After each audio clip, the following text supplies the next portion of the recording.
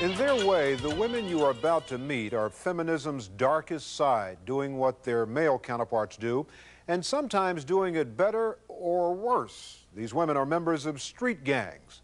In the streets of Los Angeles, Harold Dow met two women who make Thelma and Louise look like amateurs. What's up? What are you doing back in jail? See some hands! I got one rifle, sawed-off butt. Have a seat. What are you doing back in jail? Shh, quiet! What happened? They just shot his uncle. Hold them right there. Here they come, just like I figured. I got my hand on the clothes. Kim, I'm Harold Dow. How you doing? You ever shoot anybody? Yeah. Yeah. Of course. I mean, yeah, I have. You say it so matter-of-factly, like, well, yeah. You know, I grew up in South Central L.A. You know, I grew up a gang member. I mean, you expect me to play patty cake or what?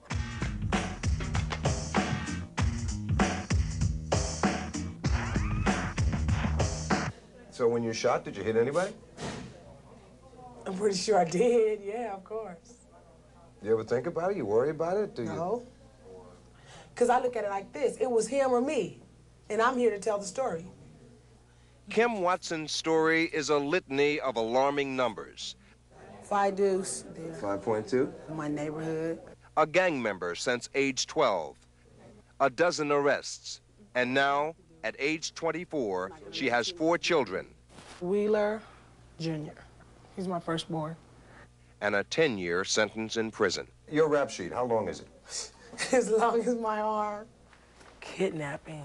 Now that one I remember well. That's mostly me though, robbery. So you're a robber. Is that it? Yeah. And you smile. And I what? And you smile. Well, you know, I don't want you to think, oh God, she's cold-hearted, because I'm not. But I gotta live, you know? So you take what you want. Are you gonna give it to me? But it's like now women are becoming actors. Do you know how to shoot a gun? Yes. Oh, yeah. And they want a reputation. They want to be noticed. If you needed a gun, you can get one. Yes. Yeah. It ain't good enough to say, oh, I'm so-and-so old ladies no more. You know, you just rather just be yourself. I don't know. And what does that mean, be yourself? Be yourself, get your own reputation, get your own stripes, earn your own stripes. Sylvia Nunn earned her gang member's stripes by committing crimes. How much time have you spent behind bars? Oh, God.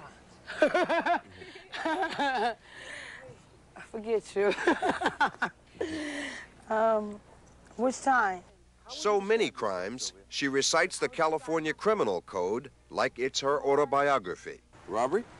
211. Burglaries? Shootings? 187, murder. You shot someone? That's what they said. Several times, that's what they said. Were they right? I don't know. Bullets don't have names. You know what I'm seem to take it all in stride, like that's... Because you're used to it. I mean, so many years, it's like I'm damn near 30 years old. My father was in and out of the penitentiary all my life.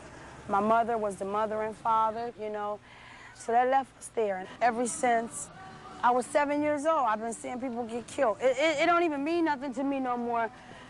We're walking right now, somebody drive by and say that's the dude right there, shoot him in the head and kill him.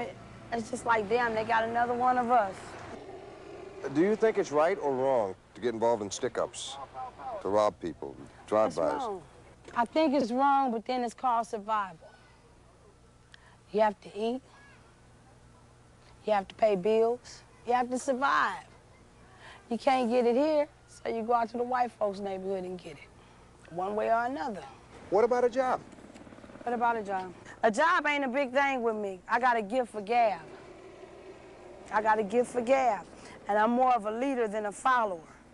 That shit, throw it up. I taught half of them how to shoot around here. So when you used to get used to pulling a trigger on somebody, it's not hard to pick up a gun and just shoot, you know? It's not hard after a while. It becomes easy, common,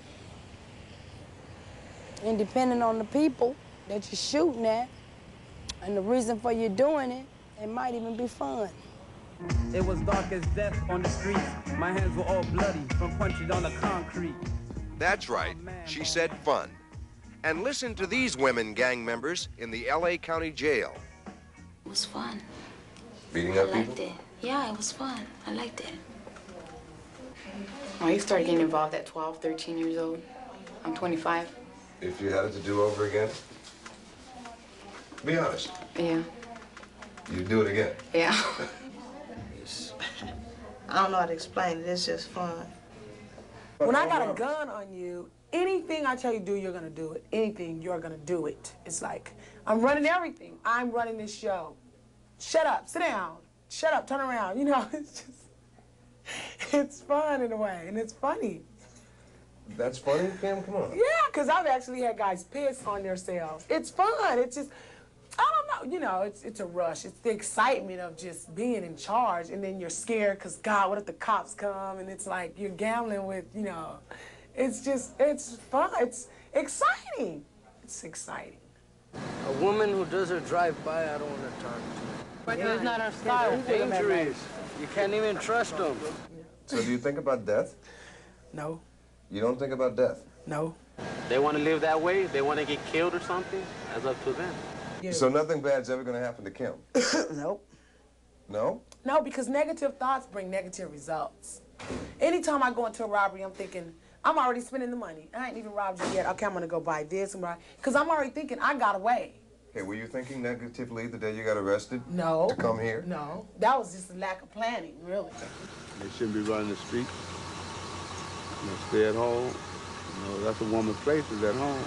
It's messed up when your mind is playing tricks on you.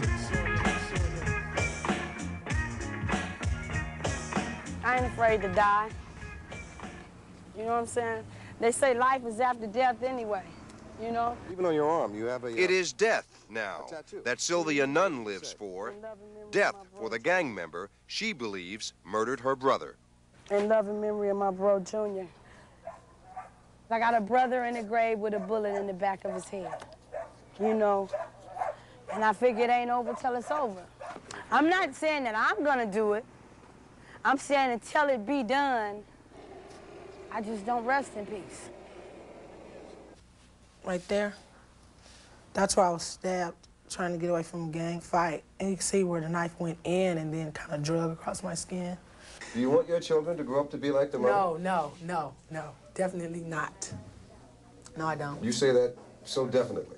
Because I don't never want my son to see the inside of a police car unless he's driving it legally.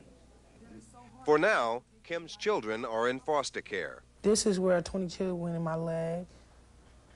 This is where I was, you know, like we used to break the tip off our knives. It's a better result. I was stuck right there. You can see where it's ragged like that. How many other Kim Watsons are there out there? Oh, God. It'd scare you. And then what are you going to do with the other little Kim that's 7 years old while I'm talking? By the time I get killed, that Kim is 14 with a baby and she's got a gun in her hand. Then what? And then when somebody kills her, there's another Kim. On and on. On and on and on and on. It's like a never-ending story. I think I got an ice pick cut on one of these legs, too, where I was stuck with an ice pick. Which one is it? But I lived. I'm here. I'm telling the story. But I know there's an ice pick somewhere here. That can't, is that it? No. So this is, I mean, I'm trying to understand here. You know, I'm still trying to understand. This is okay? I don't know if it's okay or not, but it's the way of life.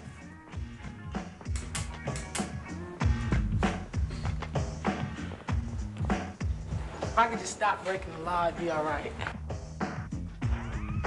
I've always seemed to be the one that got away. I don't know why, but I always seems to be the one that got away.